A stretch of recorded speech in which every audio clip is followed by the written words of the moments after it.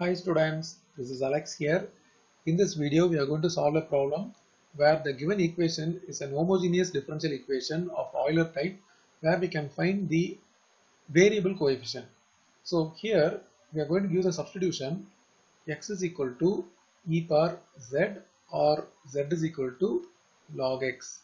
By the substitution we get x into ds d dash and x square d square as d dash into d dash minus 1. By substitution, the first term is d dash into d dash minus 1, then minus 2m minus 1 into, for this xd we have to put d dash, and the last term is plus m square plus n square, then whole bracket into y equal to, other side we have n square and x power m. X is e power z, so this will become e power m z and log x, which is z. Now we have to simplify this term by multiplying the d dash. So d dash square minus d dash, then this d dash we have to multiply with both the term and there is a minus sign outside, so minus 2m d dash plus d dash, and the last term is m square plus n square into y equal to n square e power mz into z. So here we can cancel d dash and minus d dash. After that we have d dash square minus 2m d dash plus m square plus n square into y. On the other side we have to write the terms as it is, n square e power mz into z. Now for solving we have to write the auxiliary equation. This is already in terms of m, so let's write the auxiliary equation in terms of theta. So theta square minus 2m theta plus m square plus n square. From this we have to get the value of theta by using the formula, quadratic equation formula, minus b plus or minus root of b square minus 4ac whole divided by 2a, and here the value of a is coefficient of theta square, which is 1, and b is minus 2m, and c is m square plus n square. By this substitution, theta equal to minus b, which is 2m, plus or minus root of b square, which is 4m square, minus 4ac. c is m square plus n square, then whole divided by 2a, 2 into 1. Then we have 2m plus or minus. When I multiply this 4 inside, we get the first term 4m square as it is, minus 4m square and minus 4n square, then whole divided by 2. So we can cancel 4m square minus 4m square.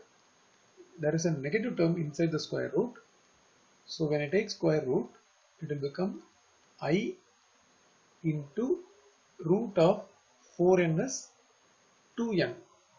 Because of the negative we get I divided by 2. By dividing by 2 we get m plus or minus in.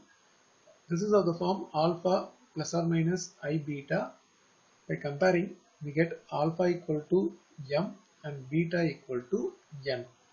Now complementary function is e power alpha z into c1 cos beta z plus c2 sin beta z. So we get e power mz, alpha is m, then c1 cos nz, z is log x, plus c2 sin beta is n, so sin n into log x, and here e power mz can be written as e power z whole power m. So this will become x power m because x is e power z, which is the substitution we gave in the beginning. X is e power z. So this will become x power m and rest of the terms as it is. After this, we have to find the particular integral, where the right hand side we have n square e power mz into z. N square e power mz into z. And in the denominator, we have to write this quadratic expression, which is d dash square minus 2m d dash. Let's write it here. D dash square minus 2m d dash plus m square plus n square. Now, as the first part, every d dash is replaced as d dash plus m because the value of a is from here e power a is z, so a is m. So usually d dash will be d dash plus a, but in place of a we have m. So numerator we have to write as it is, n square e power mz into z whole divided by, this is d dash plus m whole square minus 2m into d dash plus m, then plus m square plus n square. Now let's write the numerator once again as it is, n square e power mz into z whole divided by, we have to expand this using a plus b whole square. So d dash square plus 2m d dash plus m square. Then here when I multiply inside, minus 2m d dash minus 2m square. Then the last two terms as it is, m square plus n square. So here we find plus term and minus term, 2m d dash minus 2m d dash we can cancel. M square will be added together to get 2m square, that we can cancel with minus 2m square. So finally we left with d dash square plus n square. So the numerator n square e power mz into z whole divided by d dash square plus n square. Now I have to take n square common in the denominator. So numerator n square e power mz into z divided by n square bracket open d dash square by n square plus 1, and we can cancel these two. Now we have to carry this to the numerator. So e power mz into z bracket open 1 plus d dash square by n square whole power minus 1. The z is differentiable only once.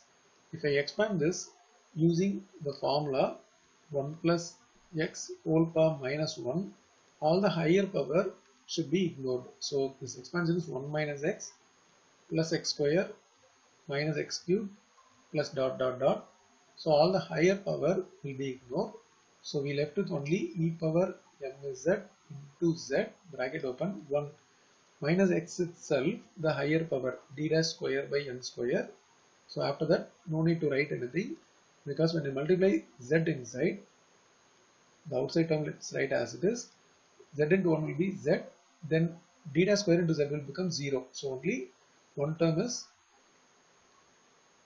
remaining. Now we have to replace in terms of x. This is e power z whole power m into z, but e power z is x, so x power m, and this is log x. Now we are going to combine y equal to cf plus pi. So y equal to, coming to cf, we have x power m into c1 cos n log x. So we have to copy that as it is, x power m into c1 cos of n log x plus c2 sin of n log x, and finally the last term pi is x power m into log x.